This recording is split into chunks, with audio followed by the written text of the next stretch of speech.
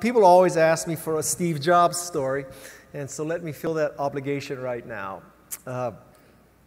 One day I was working in my cubicle, and Steve Jobs shows up with this person I'd never met before, and he asked me what I thought about a company. So I proceeded to go into this diatribe. I said, well, it's kind of a mediocre company, Steve, because it has a mediocre product. This mediocre product doesn't really take advantage of graphics, mouse, video, anything modern, dubious user interface, boring drill and practice, mathematics software. And after this diatribe, he then turns to me and he says, Guy, I want you to meet the CEO of that company. So that's what it was like working for Steve. It was very, very challenging. It was the best experience of my life. I would not be where I am were it not for Steve Jobs. He was a fantastic person to work for. Not easy, but fantastic. It's sort of like when you look back in your life, you know, maybe when you're in school, you think the best teacher is the easiest teacher, but 20 years later, with some perspective, you can look back and say the best teacher was the toughest teacher. And that's what I would say about Steve Jobs. I think that the world is a lot less interesting without Steve now. He's been gone about 6 years now. And I can tell you one thing for sure. Right now, he is telling God what to do. So if you don't like Universe 1.0, stick around, because Steve is redesigning it to 2.0. I have seen many, many high-tech speakers, okay? I've been in Silicon Valley for about 30 years, and I'll tell you something about high-tech speakers, other than the speakers you'll see today. They have, well, Ira low. They have two salient qualities. Quality number one is most tech speakers suck. Seriously. Seriously. You know I'm right? They suck. And second thing about tech speakers is they go long. That's a deadly combination. You know, if you suck and you're short, who cares? And if you're great and you're long, also who cares? But if you suck and go long, that's just a deadly combination. It's like being stupid and arrogant, right? So you don't know what you're talking about, but you're sure you're right? So what I embraced in my career is that I always use the top 10. Ladies and gentlemen. Oh, okay. I always use the top 10 format, and I always use the top 10 format so that in case any of you are bored by my presentation, you know I have 10 key points today. You know how long I'll go. So if you think I suck, you know approximately how much longer I'll suck. I have 10 key points today. So these are the points that I learned about innovation as an entrepreneur, as an Apple employee, as a venture capitalist, and I'm back as an entrepreneur right now. So my top 10 thoughts and recommendations about the art of innovation. The first thing that I figured out, it took me 30 years to figure this out, is that great companies, they exist because they want to make meaning. That is, they want to change the world. And the way I've come to view this is, if you make meaning, then you'll probably make money. The natural consequence of making meaning, of changing the world, of making people's lives better, is that you also make money. But if you focus simply on making money, I think you'll attract the wrong kind of people, you'll probably fail, you won't make meaning, and you won't make money. So let's look at some examples of companies and the meaning that they make. I think Apple made meaning with computers. It made people more creative and productive. Google has democratized information, so you didn't have to be rich and powerful to access all of the information in the world. Similarly, Wikipedia does this kind of thing. The company that I work for, Canva, is now trying to democratize design. So I want you to wrap your minds around this concept that great innovation, great success occurs because companies and people want to make meaning.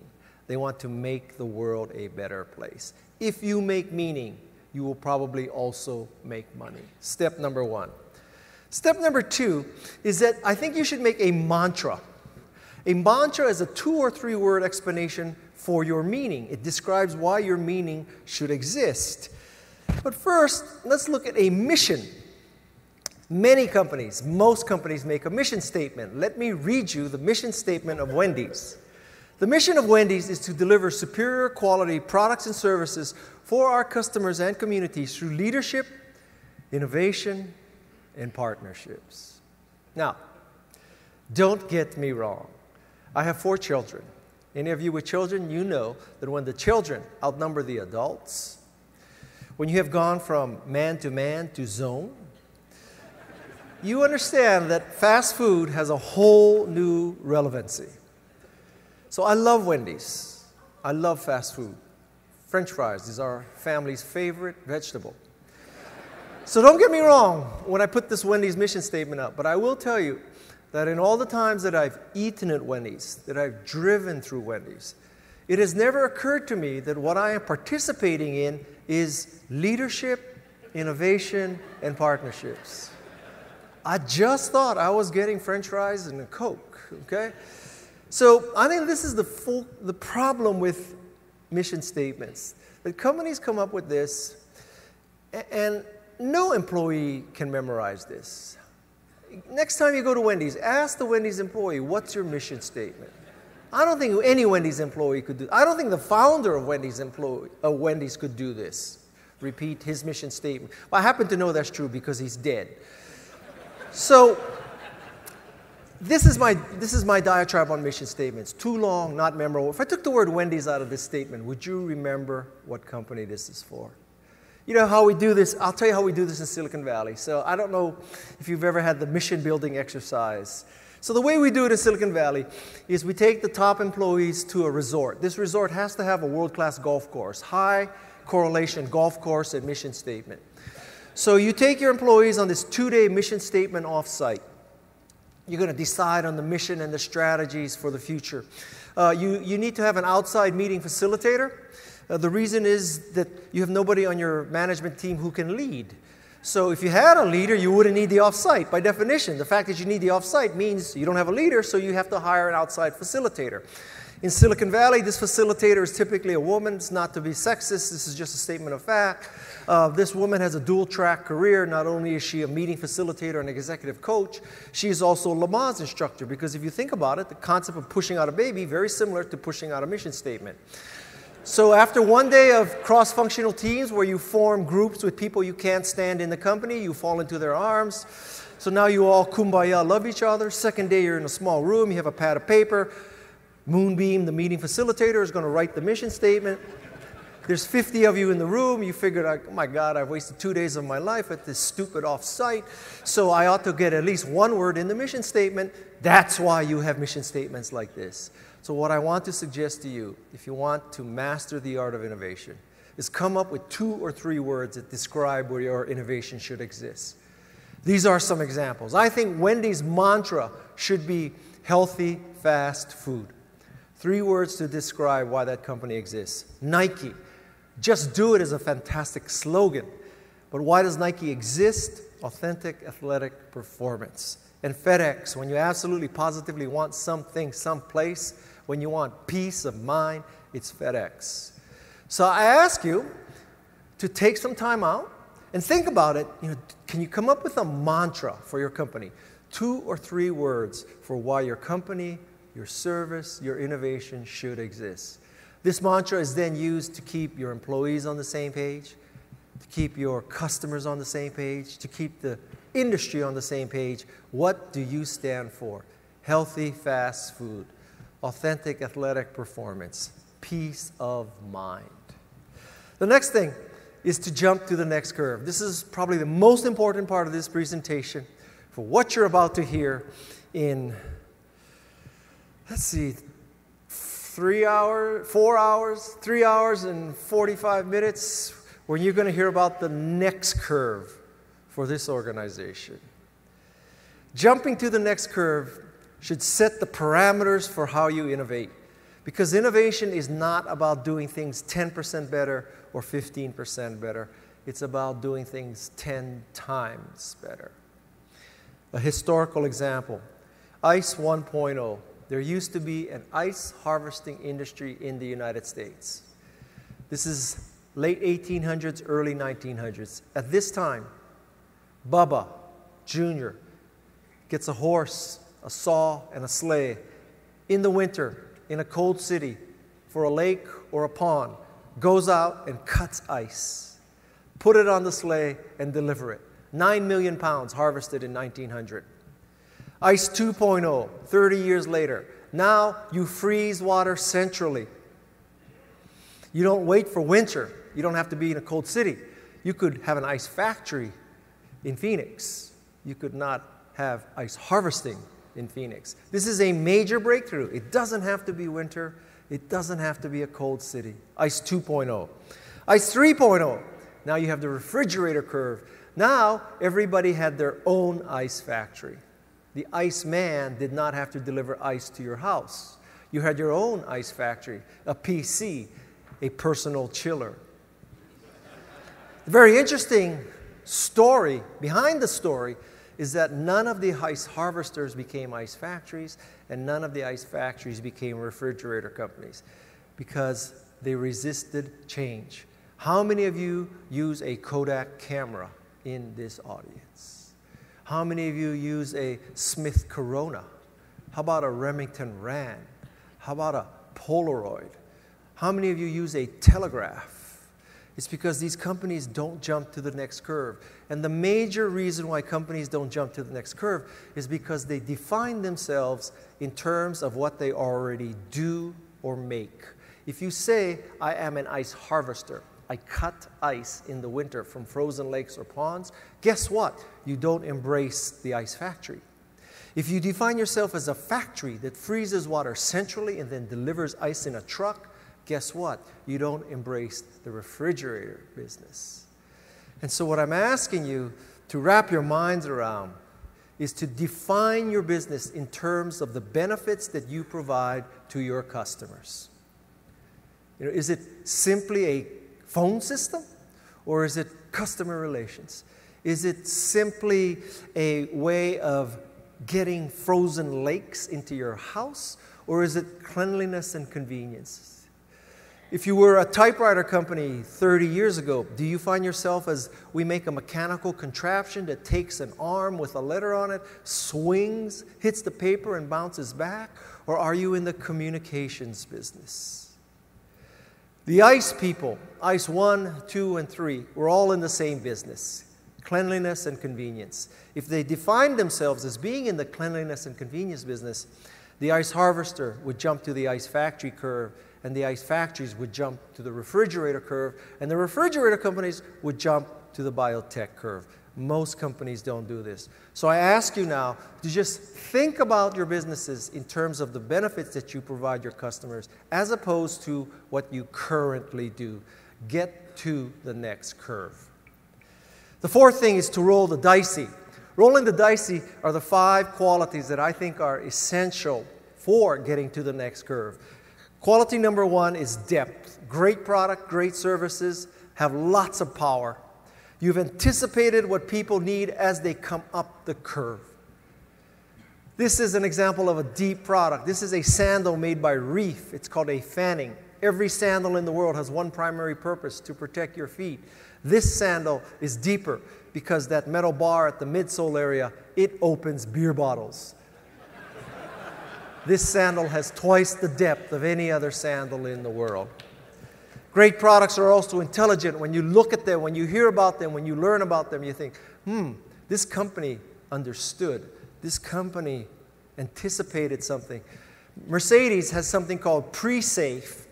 And what pre-safe does is that it detects that the car is about to collide. When it collides, it will have a very loud noise that can hurt your ears. So when a Mercedes detects that it's about to collide, it puts out a very loud noise, but less loud than what is about to happen. This pre-safe noise prepares your ears for the even louder noise that's coming. This is to prevent damage to your ears. If you think about it, that's a very clever thing. I happen to love cars, so I'll give you one more car example. Ford Mustang, GT500 Shelby Mustang. like 650 horsepower, 0 to 60 in under 3 seconds. This is like really, just like total badass car, okay? So I'm 62 years old, going through two-thirds life crisis. I would love to compensate for my feelings of inadequacy by buying a car like that. But I have 4 children. 2 of those children are male drivers, and the concept of either of those kids driving a 650 horsepower car is immoral.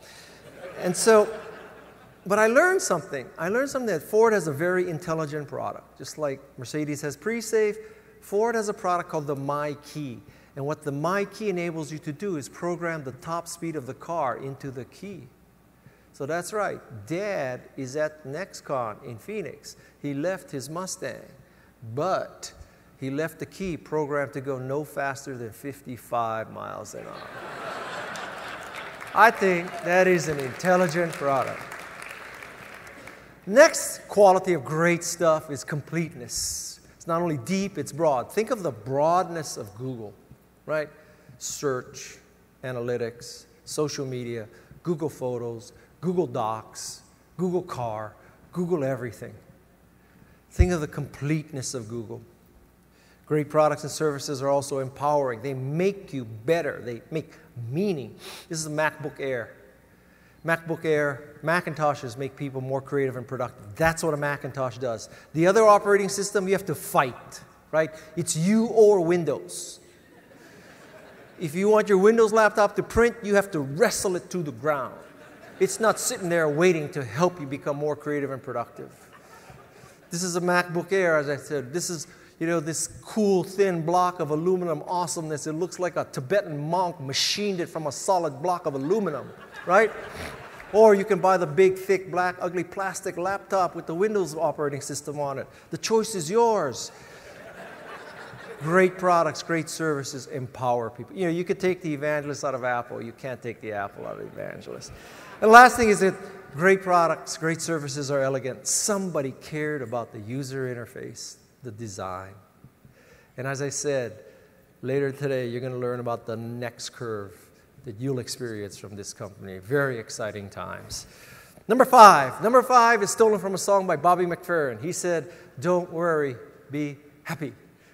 What I learned about innovation is don't worry, be crappy. Which is to say that when you have jumped curves, when you have created something that's dicey, it's okay to ship it with elements of crappiness to it. I'm not saying ship crap. I'm saying ship a revolution, and it can have elements of crappiness to it. First Macintosh. This is what was crappy about the first Macintosh. It had 128K of RAM. We thought that was an ocean of RAM. Had a 400K floppy drive. My God, what were people going to do with all that storage? We were working on a 5 megabyte secret hard disk. 5 megabytes. 5 megabytes. My God, what were people going to do with all that storage? 5 megabytes. $2,500. You know, first Macintosh was a piece of crap, but it was a revolutionary piece of crap. And if we had waited for chips to be cheap enough and fast enough, for color display, for all the good stuff that had happened, we would have never shipped. The world would have passed us by. First laser printer, $7,000. Prints one-sided, 8.5 by 11 only. Slow network, limited fonts, piece of crap. But it was already so much better than the existing letter quality and daisy wheel printers. It was okay to ship. If you're in the biotech business, please ignore this recommendation. That's it. But what I'm trying to tell you is, once you jump to the next curve, it's okay to ship. Eric Ries has a concept of the minimum viable product, MVP. If I were cleverer, I would have used that acronym, but I came up with "Don't worry, be crappy." That's why you know who Eric Ries is and not who I am. That's why there's a drawing to stand in line for Steve Wozniak and not me. It's okay, I'm not offended, next Steve. So, I'm asking you, again, don't ship crap. But when you have that next curve, you know, the first refrigerator was probably much more convenient than the best ice factory. Get to the next curve. Don't worry, be crappy. Number 6, I stole this from Chairman Mao, although I failed to see how he ever implemented this. This is to let 100 flowers blossom. Now, what I'm trying to say here is that when you have an innovation, you may encounter a very interesting situation where you ship it, and then people who you did not intend as your customer use your product or service, and they use it in unintended ways. And lots of people freak out when this happens. My God, the wrong people are buying our product or service, and they're using it in ways we did not plan. Lots of companies get freaked out when that happens. We need another off-site. Because we need to get our team together and figure out why are the wrong people buying our stuff in large quantities. Let me give you a piece of advice. Should this ever happen to you, step number one, take the money. Don't be proud. Always take the money. In Apple's case, we thought we had a spreadsheet, database, and word processing machine. Oops, come to find out, we were rejected in all three markets. What flower blossom that saved Apple was desktop publishing. Desktop publishing, Aldous PageMaker. No Aldous PageMaker, no desktop publishing, there would be no Apple today. Aldous PageMaker was a gift from God to Apple. I believe in God. And one of the reasons why I believe in God is there is no other explanation for Apple's continued survival than the existence of God. Okay? Let 100 flowers blossom. You think you have a spreadsheet database or a processing machine? Come to find out the market says it's a desktop publishing machine. Hallelujah. Take the money. Tell people, yes, that's what we intended for this machine, desktop publishing. Let me tell you how Silicon Valley works. In Silicon Valley, we all throw random stuff against the wall, okay? 1% of it sticks to the wall. We go up to the wall with a paintbrush. We paint the bullseye around it, and then we say, people, we hit the bullseye. We hit the bullseye. Aren't I smart? I don't want to burst any bubbles for you, but that's how it works. If you think in Silicon Valley we know what the hell we're doing, I hate to burst your bubble, okay? Let 100 flowers blossom. If you were Avon, CMO of Avon, and you have this new product line called Skin So Soft, well, duh, what's Skin So Soft supposed to do? Make your skin soft. It's about beauty and hope and all that kind of stuff, right? Then you find out, oh my God, moms are buying Skin So Soft as an insect repellent. Oops. Our ideal marketing position was not better for your children than DDT. That wasn't the plan. And yet, if you're Avon, you say, let 100 flowers blossom. You want to use it as an insect repellent? Hallelujah. Take the money. Skin So Soft, the kindest, gentlest insect repellent for your precious jewels. Come on down. 16 ounce, 32 ounce, 64 ounce, spray, aerosol, whatever you want. Let 100 flowers blossom. Take the money. Number seven. Number seven is that you are willing to polarize people. This is a picture of a TiVo. TiVo allows you to time shift programs. I happen to love to watch TV, but I travel a lot. And so I always have to time shift my programs. And I don't want to give you the wrong impression. I don't want you to think, yeah, guy, you're like watching all these PBS specials about Elizabethan England and, life of Charles, I was going to say Charles Barkley. You wouldn't be probably not Charles Barkley. William Shakespeare. Pick somebody I don't watch. So, no, my tastes are not that high. My kind of taste in the stuff I time shift is more along the lines of a retired Navy SEAL living a happy life with his wife and daughter. Wife and daughter get killed by terrorists. He goes into a deep funk, abusing alcohol and drugs. He's just totally depressed. He's angry because the only things that matter to him in his life have been taken by terrorists. One day he's in a drunken stupor and he hears this whoop, whoop, whoop, whoop, whoop, whoop, whoop. Looks outside in his yard and there's this black helicopter that's just landed. These people come out with, things in their ears and they say, okay, come and get in the helicopter. He's like, what are you talking about? He gets in the helicopter. Helicopter takes him to the White House, gets into the White House, goes into the White House. The president says, CIA is ineffective, NSA is ineffective, FBI is ineffective, military is ineffective. I don't care about Constitution. I don't care about Miranda. I don't care about due process. Here's a presidential pardon in advance. I just want you to kill terrorists. Gets back in a helicopter, goes home. He goes into his house. He presses his button. Back of the Closet opens up, there's like M16s, grenade launchers, stingers, you know, samurai swords. He like mans up, gets all this, goes out and kills terrorists, then he falls in love with this woman, but he doesn't know if she's a Mossad spy or not. Anyway, that's the kind of programs I watch. So, that's probably too much information. Anyway, Polaroid. TiVo polarizes people. People like me love TiVo. But people hate TiVo. Brands hate TiVo because I only watch commercials one day a year, right? Super Bowl Sunday. Every other day of the year, I don't watch any commercials. These brands are paying millions of dollars to make and place commercials, and people like me are not watching them. Brands and agencies hate TiVo. If you're a 49ers fan, that's the only day you really can stand watching the Super Bowl, is because you can watch the commercials because you know your team is not in there. So what I'm telling you is that great products and great services polarize people. I'm not saying you should intentionally piss people off. I'm saying that if you create a great product, a great service, you will piss some people off. And it's okay. I'm not saying that it's the goal, but one of the signs of great innovation is that it upsets people. Macintosh upsets people. Android upsets people.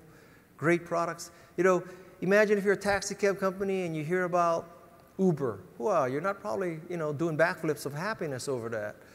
If you're a hotel company and you hear about Airbnb, you're probably not doing backflips about that. It polarizes people. It's okay. Number eight, I stole from Black Panthers. They said, burn, baby, burn. But innovators in business, they churn, baby, churn, which means that you have to take version 1 and make it 1.1, 1.2, 1.3, 1.4, 1.5, 2.0, right? For two people who have been in business for 37 years, you understand this. If you look at what you did 37 years ago till today, you've churned dozens of times. I'd say that this is one of the hardest lessons for an entrepreneur, for an innovator. Because to be an innovator and an entrepreneur, you need to be in denial, right? You all know, you need to ignore people. Because people are going to tell you it can't be done, it shouldn't be done, it isn't necessary. You know, stick with your job, learn COBOL, stay a programmer, work for a bank. That's a safe job, right? So you need to be able to ignore these people. But then once you ship your revolution, once you open up your first refrigerator factory, then you're going to have to ignore people who said no one would buy a refrigerator and listen to people as they tell you how to fix the refrigerator. With Macintosh, nobody told us to build a Macintosh. They told us to build a better, faster, cheaper Apple II. Because if you ask your current customers what do they want, they'll probably say better, faster, cheaper, status quo. But if you want to get to the next curve, you have to ignore them. But then once you ship, then you have to start listening to them again. It is the hardest bit to flip. It took the Macintosh division about 2 to 3 years to go from ignoring the naysayers to listening to people about how to evolve the Macintosh revolution. Number 9. Number 9 is all the marketing you need to know. Okay? Simple graph. Vertical axis is uniqueness. Horizontal axis is value. How many of you have ever dealt with McKinsey? You can hold your hand up high. You don't have to be ashamed of this. So I'll tell you, for those of you who have not worked with McKinsey, when you work with McKinsey, basically everything comes down to a 2x2 matrix. And McKinsey typically charges you about $5 million to tell you you need to be in the upper right-hand corner. So because of Nextiva, your kind host, we're going to tell you that for free. You want to be in the upper right-hand corner. Okay? Write that down.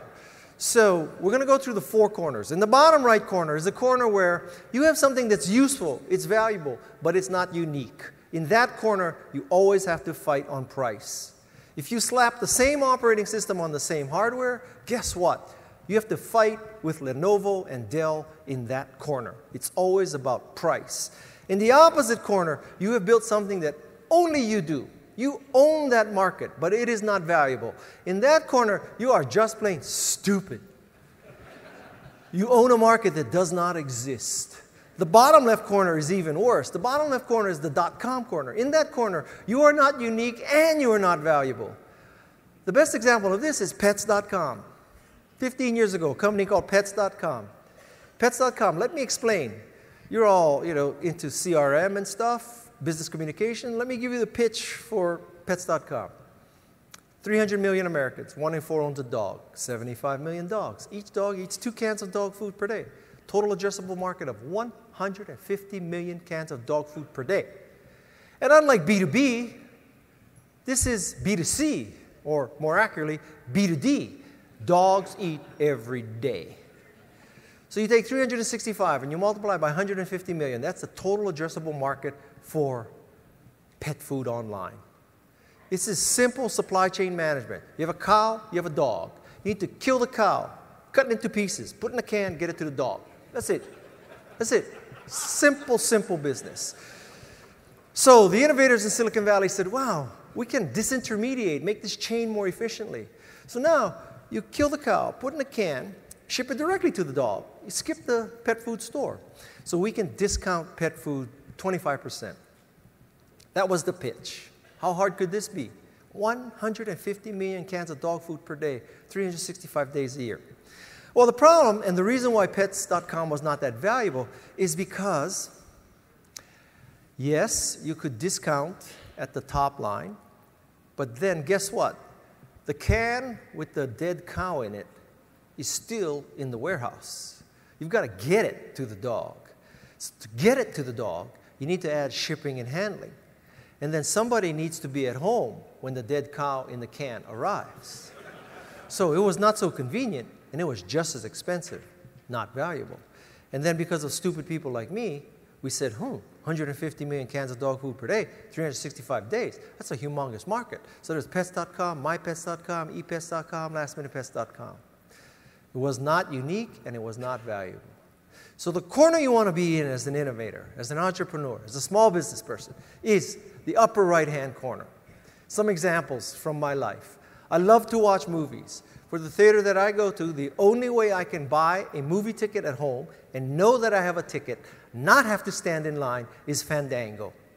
This is a unique and valuable service for me because when you take your kids to the movie, you really want to know that you have a ticket because it is such a logistical nightmare to get your kids into the minivan to take them to the movies.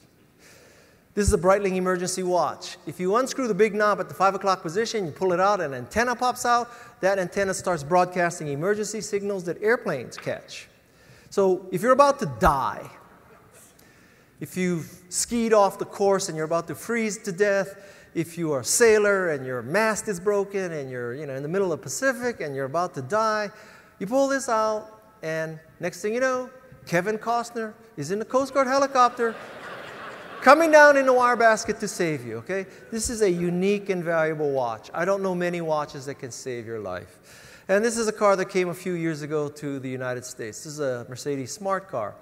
We all have cars that can park parallel to the curb. But what if there's hardly any parking? How many of us have cars that can park perpendicular to the curb? So my theory is that all of marketing boils down to this. How are you unique and valuable? When you invent the first iPod, it's unique, a user interface that mere mortals could operate. It's unique, you can buy songs easy, cheaply from the largest publisher. Unique and valuable. So if you're the engineer in your business, create a product or service that's unique and valuable.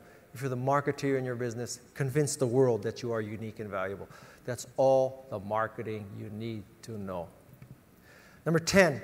Number 10 is to perfect your pitch. As an innovator, as a revolutionary, you need to be able to perfect your pitch. Life is a pitch. Some tips for you. Number 1 is customize your intro. Always try to start with some story that riffs off the previous speaker or somehow shows that you're connected to the audience. I often use pictures. This is a picture of an LG washer and dryer. So the scenario here was that I was in Brazil to speak to the Latin American management of LG. However, I was already in Sao Paulo when I figured out, Guy, if you had really thought about this, you would have taken a picture of your LG washer and dryer that you own so you could open up your speech to LG with a picture of your washer and dryer. But I wasn't that smart.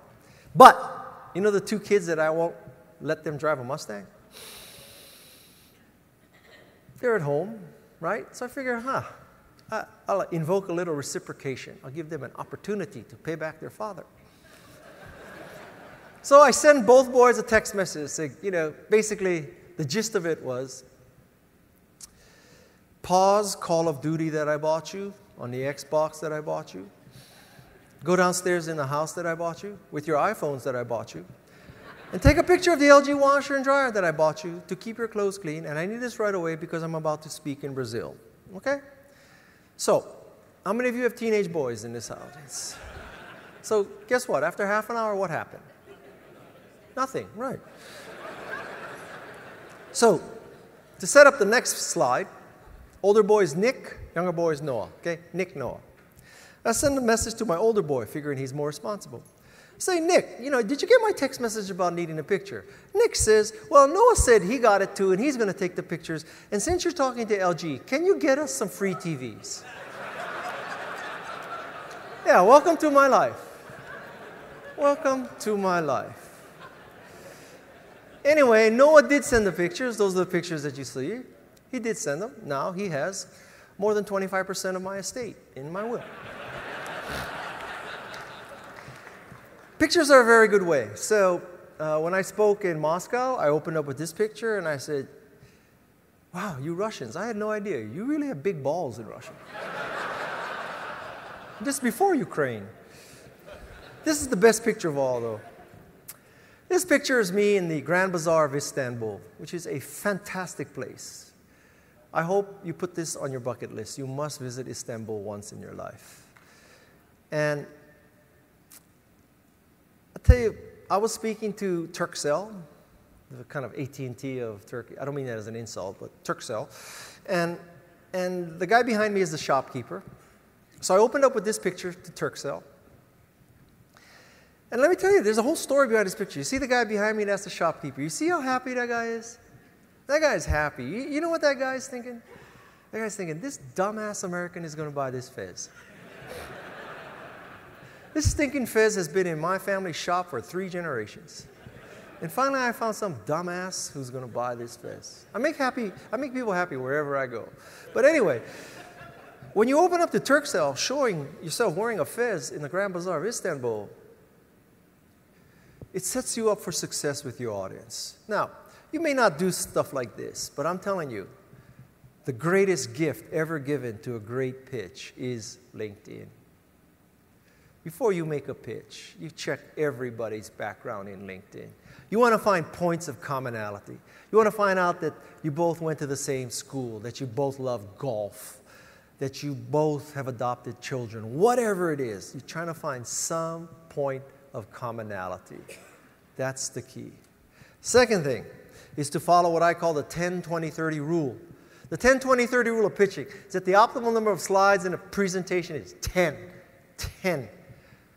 10 is about all an audience can handle. 10 key points. 10 slides. Now, you're not stupid. You're sitting there saying, guy, you're such a hypocrite. Typical Silicon Valley, California guy. You're telling us to use 10 and you're at like number 50 right now, right? You're so full of it. You're a hypocrite. Let me explain. I'm on number like 50 now. I'm telling you to use 10. You know why? You are not me. Okay?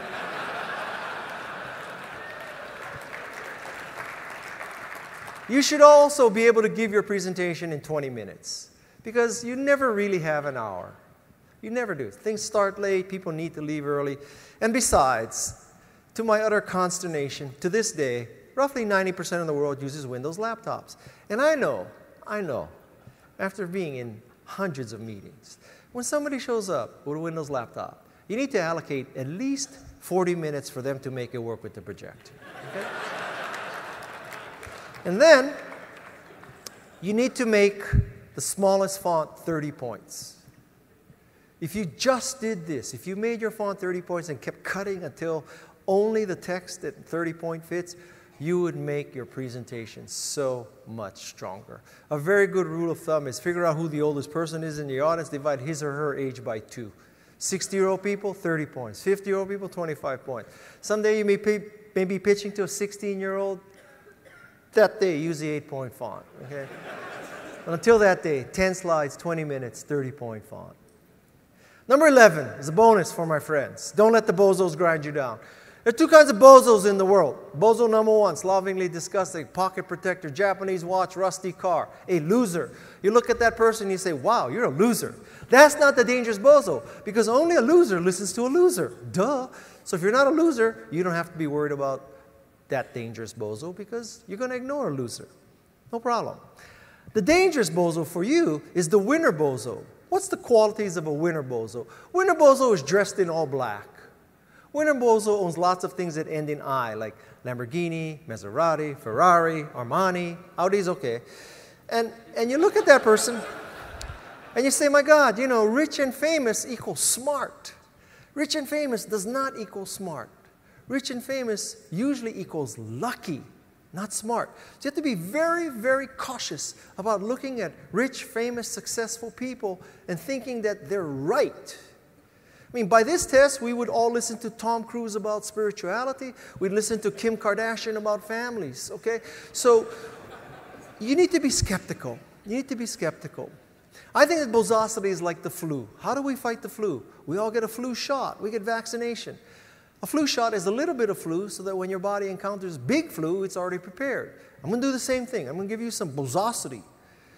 So when you encounter bozosity in your careers, you already say, remember that time that I went to NextCon and guy gave me this bunch of like little inoculations, little shots of bozosity? Now it's kicking in. The antigens are already built up. So this telephone has too many shortcomings to be seriously considered as a means of communication. The device is inherently of no value to us. Western Union wrote off telephony in 1876. Oops. You know, Western Union should be PayPal, should be Bitcoin. It should be Square. But man, if you write off telephony, it's hard to get to internet. The gap is too big. There's no reason why anyone would want a computer in their home. Ken Olsen, founder of DEC. Oops, right? Can you imagine if you're Steve or Woz? Ask Woz. Ask Woz when you see him, right? Ask Woz. So Woz, you know, like back when you were starting Apple, probably everybody's telling you, you need some real good advisors. Go to someone who's been there and done that, someone who's recognized. Go to someone like Ken Olsen and ask Ken Olsen for his advice about how you should build Apple. My thing is that I think if Woz and Jobs had met Ken Olsen in an elevator in Las Vegas at Comdex, said, Mr. Olsen, you know, we have a different vision for computing. We think computers should be small and cheap and easy to use. So small, so cheap and easy to use, Mr. Olsen, that you could have a computer in your house, Mr. Olsen. Because at that point, Mr. Olsen would have said, son, there is no reason why anyone would want a computer in their house. If they want to do something like balance their checkbook, they will simply get back in their car, drive to the office, and use Quicken running on a DEC mini computer. So son, before you ruin your life, learn COBOL, come work for DEC. Ken Olsen was a great entrepreneur, a great innovator. But you know what? If you own the most ice factories, guess what you probably would not embrace? Refrigerators. You need to get to the next curve. This is my own bozosity. My own bozosity. It's too far to drive, and I don't see how it can be a business. I said this when I was asked if I wanted to interview for the position of the first CEO of Yahoo. I told the venture capitalists, too far from my house. It was 1 hour away. I don't want to drive that far, 2 hours a day. You know, we already had one son. Second son was in beta. And I said, you know, I can't see how it's going to be a business. It's too far to drive. So I passed up the opportunity to interview for the CEO position of Yahoo. Now, Yahoo's in difficult times now, but this is way back when, right? I figured this answer cost me $2 billion. I wouldn't be here if I had said, yeah, I'll take the job. Just FYI. So everybody can be a bozosity. Everybody can be a bozo. Don't be a bozo. I wish I could tell you that whenever somebody tells you you can't succeed, it means you will succeed. It's not that easy. But if somebody tells you you can't succeed and you listen to them and never try, you will never know. And that's the worst outcome of all. 2 more slides for you. This is a screenshot from my company's homepage. It's called Canva, C-A-N-V-A. And if you ever need to make graphics, you use Canva? How many use Canva already? Really? It's my kind of crowd. Yeah. So think of Canva as a fast, free, easy way to make great graphics. All kinds of graphics that we figured it all out for you, all templated, all designed in advance. I promise you that in the time it takes you to boot Photoshop, you can make a graphic in Canva. And this is a little gift for you if you ever want to try Canva. There are places where you may have to pay $1 for a photo. If you use your own photos, you never will. But if you ever want to use it, go to canva.com/gift/guy-live, and please try Canva. That's the end of my commercial. I just want to reiterate to you, the art of innovation. It is about making meaning, making the world a better place. Make a 2 or 3 word mantra to explain how you're getting the world to a better place. Don't worry, be crappy. Doesn't have to be perfect. It just has to be the next curve. ICE 1.0, ICE 2.0, ICE 3.0. Remember the marketing matrix, 2x2 matrix. You're in the upper right-hand corner. Unique and valuable. But above all, don't let the naysayers, don't let the clueless people, don't let the bozos grind you down and tell you you cannot succeed. The most important lesson of all of the art of innovation. Thank you very much. Thank you very much.